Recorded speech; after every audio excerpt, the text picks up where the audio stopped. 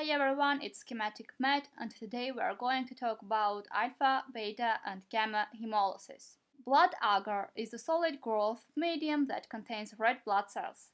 The medium is used to detect bacteria that produce enzymes to break apart the blood cells. Blood agar contains general nutrients and 5% sheep blood. Bacteria can produce different types of hemolysins. Beta hemolysis is defined as complete or true lysis of red blood cells.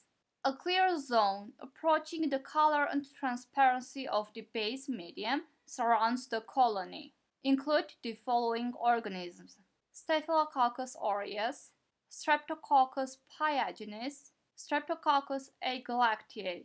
Alpha hemolysis is the reduction of the red blood cell hemoglobin to methemoglobin in the medium surrounding the colony.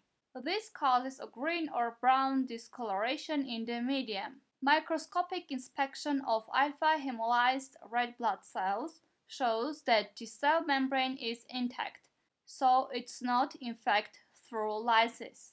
Include the following organisms: Streptococcus pneumoniae, viridans streptococci. If the organism does not produce hemolysins and does not break down the blood cells, no clearing will occur. There should be no reaction in the surrounding medium. This is called gamma hemolysis. Include the following organisms: Enterococcus faecalis, formerly called group D strep, Staphylococcus saprophyticus, Staphylococcus epidermidis.